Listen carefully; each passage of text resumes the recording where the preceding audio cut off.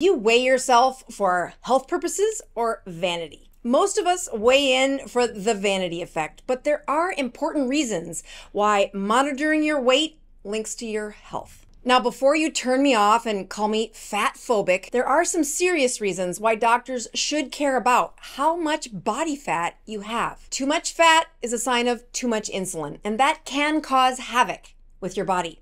So skip the doctor and learn these 3 signs of insulin resistance. Number 1 is your weight. In a study where scientists tracked over 190,000 adults for 10 years, they studied folks who were officially obese. That obese label, or a BMI over 30, increased the risk of heart attack, stroke, and heart failure. But if they made it into a severely obese, which is a BMI of 35, it nearly tripled their risk of those. How much you weigh isn't everything, but we do rely on that number to predict how much body fat you're carrying. And that body fat, especially where it exists, is highly influential to your health. Think of body fat as an endocrine organ of sorts. It is constantly producing and releasing hormones that involve sexual function, blood clotting, blood pressure, insulin resistance, and many more. So we can debate whether or not being overweight is a serious health issue, but there is no debate for when that patient becomes obese, especially circulating these endocrine type hormones that cause the problems in aging.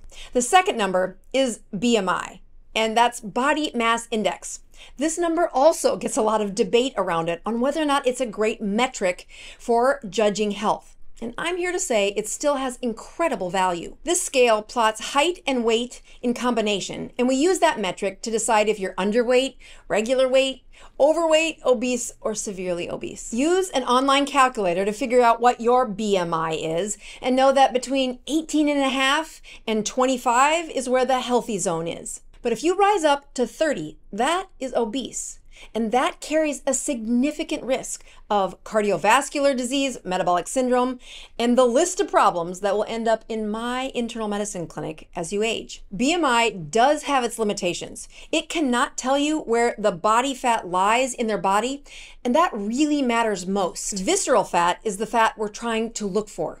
It is a different kind of fat. It is a more endocrine charged, hormone-driven fat, and it is the source to many of these metabolic issues. If you have too much visceral fat, you can expect to find more fat winding around the liver, the heart, and other vital organs, along with this charge of hormones. The more visceral fat you've got, the higher your risk for heart disease, diabetes, and stroke. Let's move on to the final and best indicator on this list for figuring out if your body weight is causing you danger. That indicator is called the waist to height ratio. Unlike body mass index, which compares your weight to your height, this takes your waist circumference and compares it to your height, and is the best way to measure whether that fat around your middle, the visceral fat, is high. Anything over a 0.53 is a really high indicator that you've got the bad stuff tucked inside that waistline. Remember, that visceral fat is not just fat. It is not benign. It's alive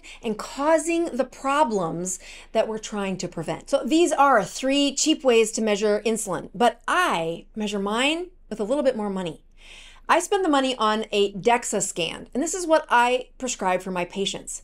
This scan takes a look at what's your bone density, what's your water density, and what's your muscle mass. From there, it calculates not just your body fat, but specifically takes a look at that visceral fat. And I do mine every year. Have you listened to all these numbers and a bit freaked out because yours isn't so good? Don't worry. There is control in knowing the number and knowing how to reverse it. And if you need a little lesson, check out the next video. I'll teach you how to take that weight off forever.